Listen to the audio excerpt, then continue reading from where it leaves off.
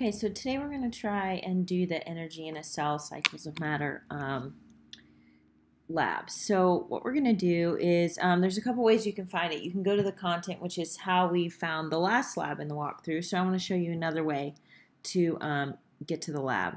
So if you scroll down, your class hasn't started yet. That's why you're seeing these old news announcements. But if you scroll down into the user link section, you'll see this section for course resource newsletters, and I only have a couple in here right now because, like I said, your course hasn't started yet. But you can click on the one for that unit. So let's do Science, Matter, Energy, and Systems, and it's going to take you here. And this is going to have useful information for all the labs. So you can see the information for the Carbon Virtual Lab. You can see that if a student asks a question, I put the question and the answer here. That way everybody gets the benefit of those questions and answers. And then you can see this lab energy in a cell here. So let's go ahead. It tells you that you can find it on page 8 of the module, but it also has the link to the handout. So here we go.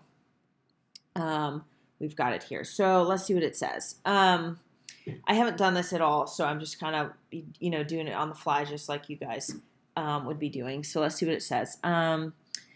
You're going to complete a virtual lab on photosynthesis and cellular respiration, and then you'll do a lab to demonstrate photosynthesis, how it connects to the carbon and oxygen cycles. After you've completed it, you'll put it in the Dropbox. Okay, so let's see part 1, Energy in a Cell Virtual Lab. It says you review the order and processes that make up photosynthesis.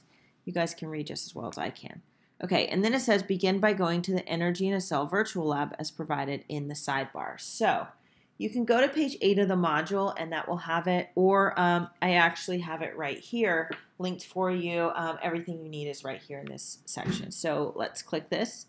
Let's enable the Adobe Flash Player. I have a Mac, so that's why it does that. And then let's go back to it. Let's see. It says order the 9 tiles in the correct manner based on the reactants and products of photosynthesis and cellular respiration. Once your sequence is correct, record the correct order in the notebook. Okay. So let's see.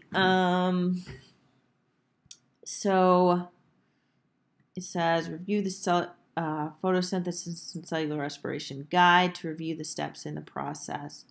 Pay attention to the elements that go into the inputs and the outputs. Okay.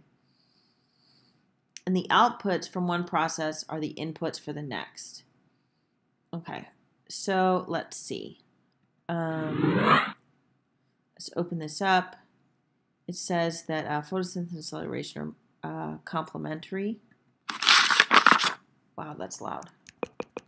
And then it says the photosynthesis formula is energy plus carbon dioxide plus hydrogen. So let's try that. Let's do ATP is energy.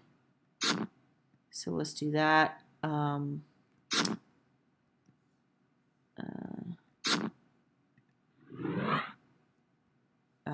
Like I said, I'm not really sure how this works. Then we have glucose and oxygen. So let me put that here. Okay, it's like one of those little puzzle things. Okay, so there we go.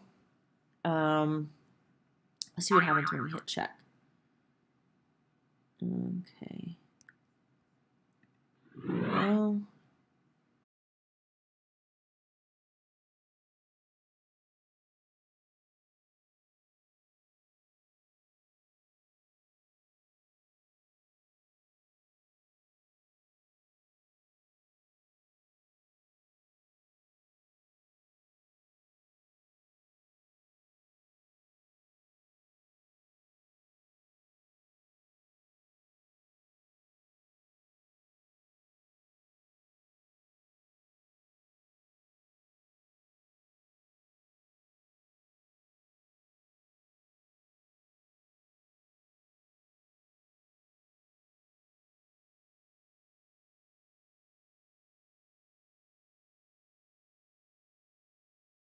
again, let's see what we've got.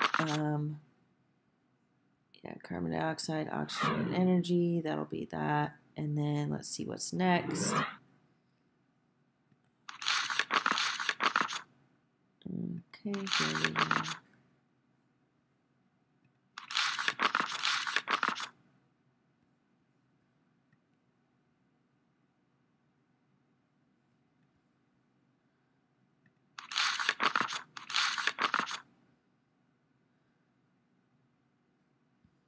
Okay, so we've got light energy, then we've got chlorophyll, and then we've got these energized electrons.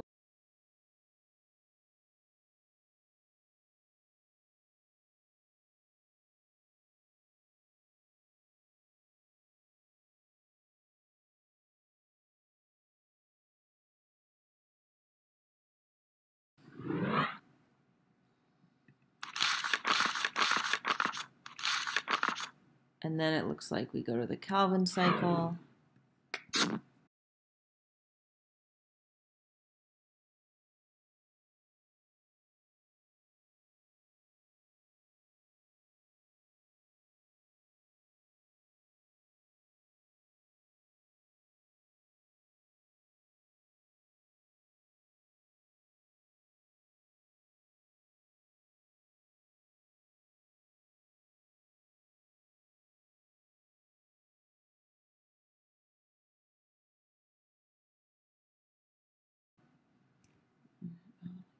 I think it would keep us on the page we're already at, you know?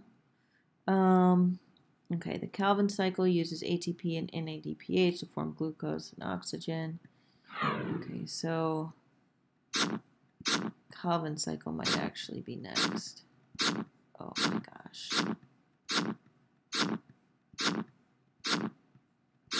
Got to be kidding me.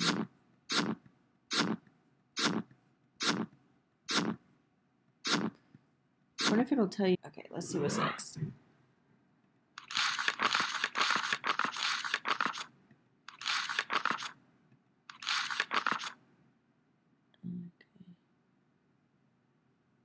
Glycolysis is first.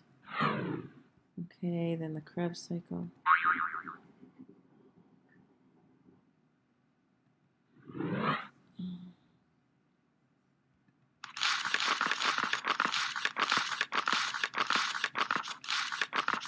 Krebs.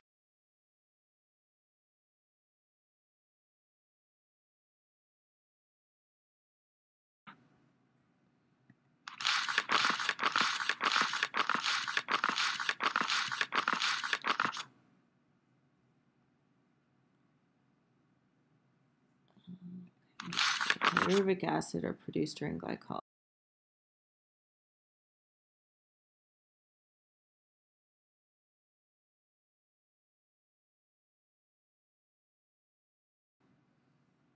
So we need to find out where that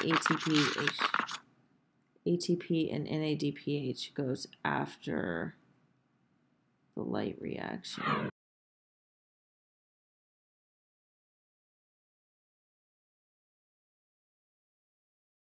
Glucose.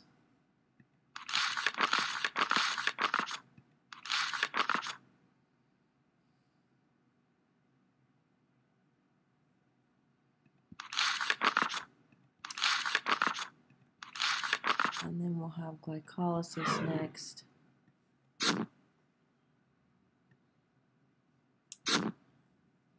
Let's see if we can maybe just skip that spot.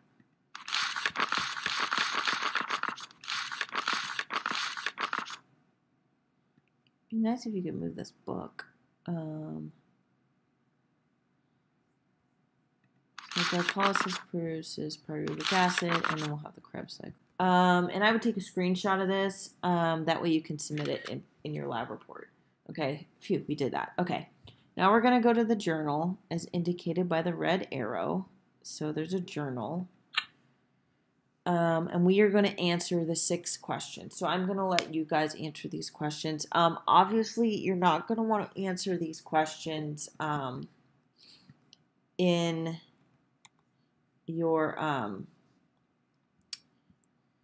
you're not going to want to answer these questions in here, right? Unless you like print it. But you would answer them in your lab report. So you can either do a couple of things. You can like copy and paste. So you can like copy this and then paste the question into your lab report, or you can answer them here. I'm just like making up stuff, obviously. And then you can hit print. Okay, don't hit print. Don't email this to me. If you email it to me, I can't get it. I can't do anything with it. So don't do that. Yeah, so I would copy and paste them into your lab report. What I'll do after this is I'll put the questions, I'll put your 6 questions here so you don't have to worry about that because that's annoying.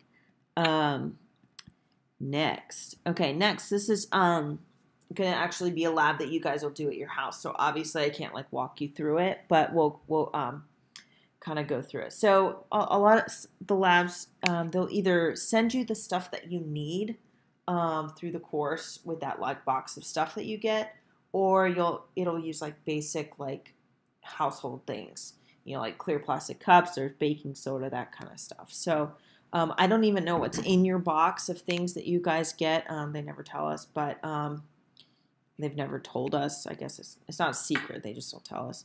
But hopefully some of this is in your box. If it's not, you know, then and then you'll just follow this, and then you'll want to make sure you have your lab report, right? So if you go back to the course, you can go into the Dropbox section, and because it's not going to show, you actually have like a rubric right here that is related to it. So if you look at it, it shows, you know, all the parts of your, you know, what you get points for and what you don't. And so it should help you submit your lab report the way you want. Also, make sure you check out the synchronous session recording for like how to do a lab report, which will be like one of our first sessions. So that one I'm going to do live. I'm not going to pre-record it like this. So definitely check out that recording. And I will also post the presentation from that session. I'll post it here. So what you'll see is you'll see like course resource newsletters. Above that, you'll see like Jigsaw recordings. And then under that, you'll see like Jigsaw resources or whatever. And it'll be in that Jigsaw resources. So hopefully this was helpful for you with this lab. I know this part was kind of annoying. I may shorten it a little bit with how I got all mixed up so you're not having to sit there and watch the whole thing. But anyway, hopefully this was helpful.